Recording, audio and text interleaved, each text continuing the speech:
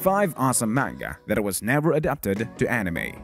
While we are watching for the latest anime episode to be released, we tend to read some awesome manga to pass time, whether we are reading a few chapters ahead of the time that we are watching, or maybe an entirely different manga.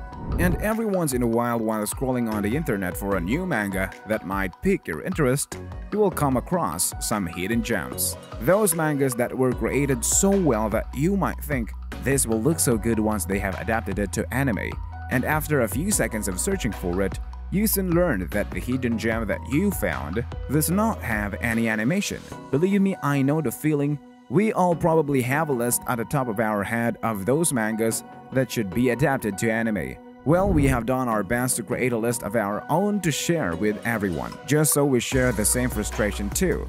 Here are 7 awesome manga that was never adapted to anime. Uyasumi Punpun. Good night, Punpun. Let us start with a very controversial one, a seinen manga focusing on a very lovely boy, Punpun, and his adventures from a young age until he became a young adult. While the other characters were drawn in a very human-like feature, Punpun and his family are not. However, their bird form is actually for the sake of the readers. Punpun's family are actually seen as the humans by the other characters. The creators of the manga told that the drawing of Punpun's family is a metaphor given how their backstory is, and also for the readers to focus more on the story being told. The manga deals heavily with the real world, wherein you will see how the innocence of the main character was stripped away slowly as he experienced more in life and grew older. You will also notice his emotions were very connected to how he is drawn in every chapter of his life, and every time he is showing very strong emotion, you will see a different version of Punpun. This can also be the way of the creator in saying, "This is how I see someone when they feel this way." I Am a Hero. Another hidden gem in this list is the creation of Kengo Hanazawa. The story follows a manga artist and his very dangerous adventure in modern Japan, filled with zombie-like people on steroids. While at first, he puts no real attention to a bystander walking with a broken neck after being hit by a car and to thinking that it was his imagination and fatigue running wild. The characters were drawn in very human-like features, while the zombies were terrifying, especially on the colored pages. While the story is all about post-apocalyptic zombie survival, the manga also deals with the mental state of Hideo, the main protagonist. His disturbed state before the widespread of ZQN virus causes him to hallucinate horrific images, which would really be a good scene if ever it is turned into an anime.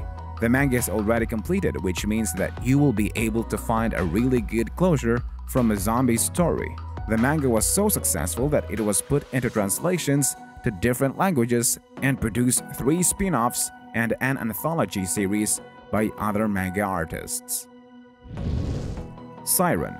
The next manga on the list deals with a very strange game, a game wherein a person will be brought into Siren, a wasteland filled with out-of-this-world monsters that you need to either kill or escape to get back on your world. In the world of Siren, you will be able to use psychic abilities in various ways, showing unique skill sets. The main protagonist got involved in this world by doing odd jobs for people. You can ask him to get rid of anything for the price of 10,000 yen. He was later offered 500 million yen just for uncovering the secrets of Siren. The story shows a very interesting and unique plot, a story of psychic powers, time travel, suppressed personalities, and a whole ton of destruction, all squeezed into 16 volumes. You will soon get hooked on the development of the characters and their backstory. The way that the characters' skills and abilities were drawn, as well as how devastating and terrifying the enemies are, will give you goosebumps. 20th Century Boys. Another bizarre manga that would make you feel frustrated for not having an anime adaptation, the manga that was created and released before the actual end of the 20th century, 1999. The story revolves around a book created by Kenji, the main protagonist, and his friends in an empty field decades ago. As the main characters were heavily influenced by reading manga and the major events that happened in 1969 to 70, The book was filled with their fantasy as to how the world will end. After a few decades and the main characters were now adults, they noticed some incidents to be closely related to what they wrote in the book. Kenji soon confirmed what he had feared. The story written by him and his friends was turning into real events, and it is up to him to stop it and learn the mastermind behind it. While the fans have never seen any anime adaptation for this masterpiece, a 3-part movie took its place sometime in 2008 to 2009. Vagabond. The 5th manga on our list is arguably one of the best historical manga created. Look out for our future list of historical animes. The story is centered during the late Sengoku era and the rise of the Tokugawa shogunate, whereas Shinmen Takezo, before changing his name to Miyamoto Musashi, was feared and called a demon by the people in his village when he was young, joined the army to find the Toyotomi. That is where he met his friend, and together they escaped and promised to do great with the rest of their lives. However, the character's nature always found itself in a pinch, and he had to change his name to Miyamoto Musashi. Throughout his journey and battles, he only has one thing in his mind: to become the greatest swordsman. The story of a demon child hated by the villagers, and his only goal is to get back his best friend and become the greatest swordsman ever. That sounds conveniently related to another character, a ninja with orange hair, but maybe it is just me.